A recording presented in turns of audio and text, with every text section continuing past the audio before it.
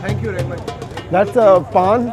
It's very traditional to this region. Basim is just going to demonstrate opening his mouth and showing you what it looks like. You can see it turns his mouth red. This thing alone is responsible for keeping half of the population of India, Pakistan, Bangladesh, Sri Lanka sane through the day, man.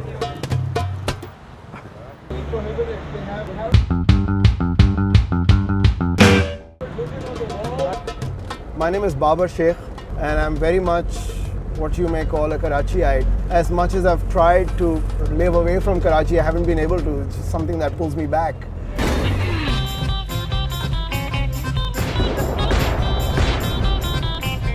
I'm an artist by profession. I make films.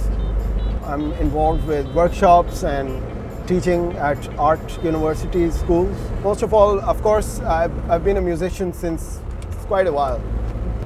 This thing that we're going to right now, Karachi Kills Vice, it's a party we're doing. It's the first Vice event in Pakistan in our history, which is kind of funny. We were sitting in Basim's room last night and some of his friends came over. They were organizing this jam thing tonight. We're like, you know, let's just turn it into a party.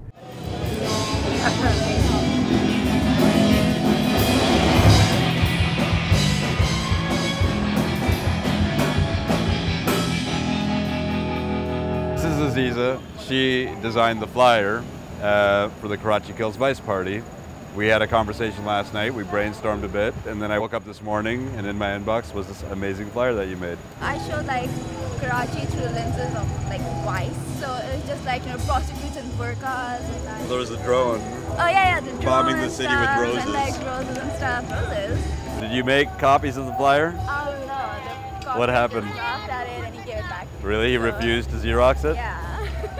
So I was surprised that you took it that far, the flyer.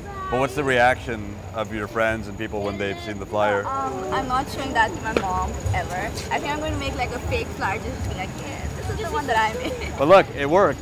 Look at this. It's a success. We packed the place. High five. Good job. So I'm going to go on and play it really soon, really soon. Oh really? You're next? Yeah. Did you put a band together? Yeah. Do they know your songs or you're just going to wing it? They kind of know my songs. I sent them YouTube links like 8 hours ago. They say they know them. So yeah, we'll see. It might be a mess, but that's good. It'll be good, man. It'll be good.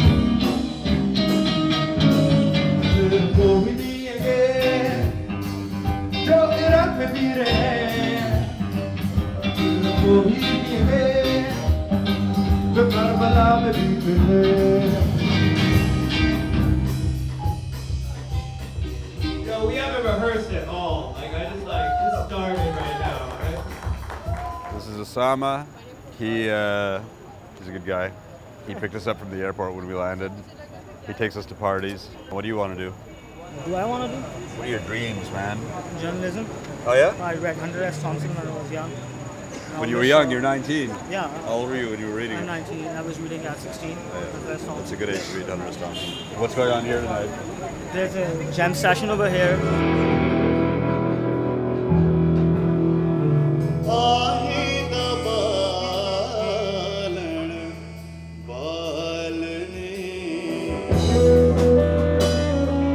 When I was 9, that was the first time I heard Black Sabbath, and that was the day. And Black Sabbath has just been my ultimate favorite band.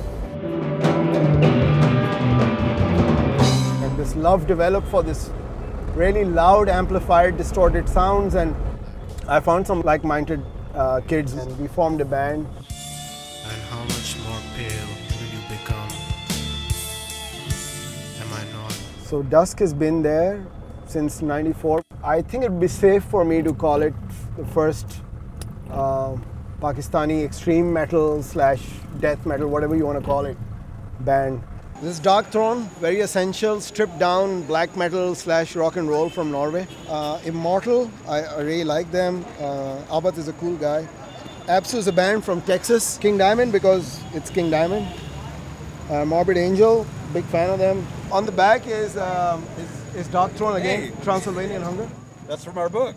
We released the True Norwegian Black Metal book. Yeah. You know, maybe you could tell us about this city a bit. Tell us about Karachi, your Karachi. I think it's a great city. Provided me with loads of inspiration for all my writings and my music, my art, and it's changed drastically. It's sad because there've just been so many strike days that you couldn't go out the whole day. Nobody would be out. The streets would be deserted. It's like post-apocalyptic. But I believe Karachiites have kind of learned how to live around that in some way. I wonder what's happening here. There's a lot of police cars here. Probably a wedding. There's a lot of satellite dishes though. Yeah. Ambulances. No, the ambulances is for, yeah, there are ambulances. Yeah, I don't know what's happening.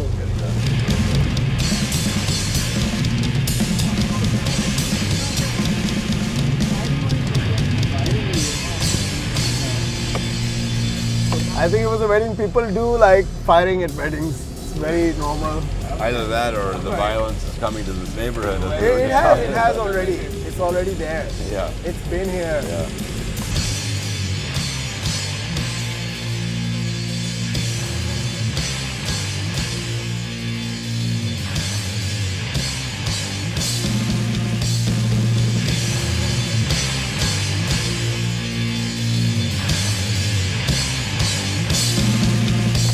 I mean, at one point, when the terrorism news you used to get, you really never knew who were the people dying in these things. But then there came a time where you actually knew some of the people. You might just think you're just going on with your life, just feeling sorry about it, but indirectly it does, of course, affect you. But I believe that there is still a lot of positive things happening that sort of are keeping the sanity there or keeping the balance there.